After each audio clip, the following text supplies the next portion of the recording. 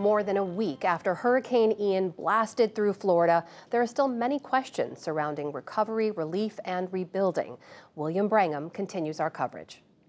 Amna, search efforts for the missing or dead are still ongoing in some of the hardest hit communities in southwestern Florida. Lee County Sheriff Carmine Marcino made that clear this afternoon. This search could go on for a month. It could go on for a length of time. When there's no one there, the searches are happening. We checked over 3,500 twice. Okay, we're wrapping up very, very soon, and I realize their frustration. Okay, as soon as possible, I want to be back to the new norm, and I want that information out there. We got to get through this as soon as possible. Working around the clock. And while the situation has improved for many, housing, food, and electricity are still in short supply. Chessa Latifi is a senior program advisor with Project Hope, which is an international nonprofit that provides relief during disasters and health crises. Chessa, thank you so much for joining us. I see you're obviously on the road there in the back seat of a car. Can you just give us a sense of how things are in the places that you're working right now? Yeah, absolutely. Thanks for having us. We've been seeing so much. The areas that we've really been working in are the more marginalized communities that were really lacking resources even prior to Hurricane Ian and are currently still lacking resources. These areas still do not have water. They still do not have electricity. These homes that were destroyed are the way that I keep saying this is it's the Three Little Pigs metaphor. Your house was made of brick. Your house was fine, but if it was made of straw and stick, it's gone. And so these are the people that we're seeing that need the most support, the ones that didn't have much to begin with. And can you tell us a little bit about some of those people? I know you're interacting with them one-on-one. What are you hearing? What are their situations like? I met a gentleman named James yesterday whose his home was when I say it was completely demolished, there was nothing there that was left. I spoke to him and his brother pretty extensively, and the hurricane had ripped the roof off and then tore the walls apart on his home.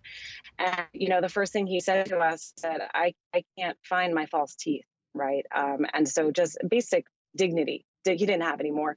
And then worse, he didn't have his glucometer, he didn't have his insulin, and he'd been without that since the hurricane hit a week ago.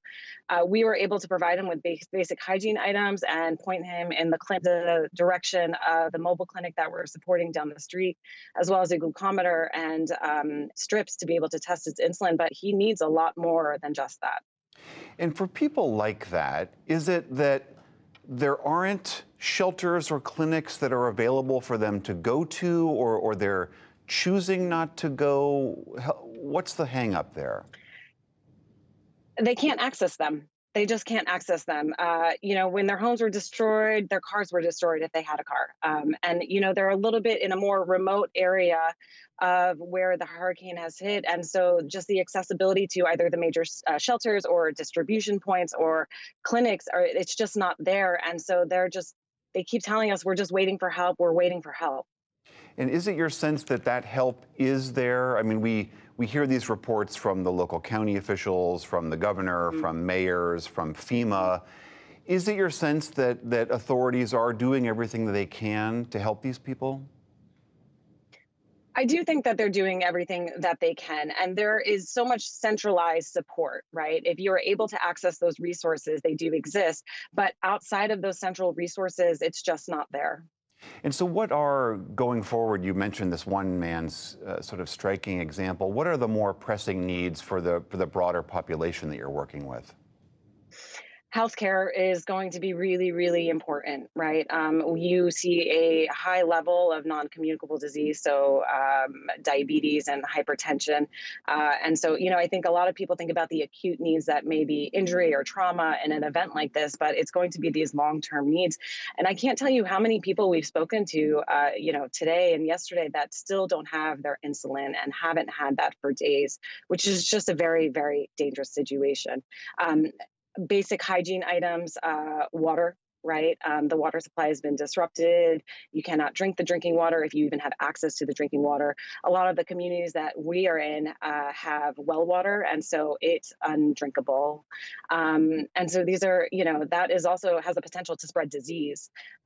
One of the areas that we're working in right now, there are families that are sleeping in their homes without roofs, right? And so the children are covered in just mosquito bites everywhere.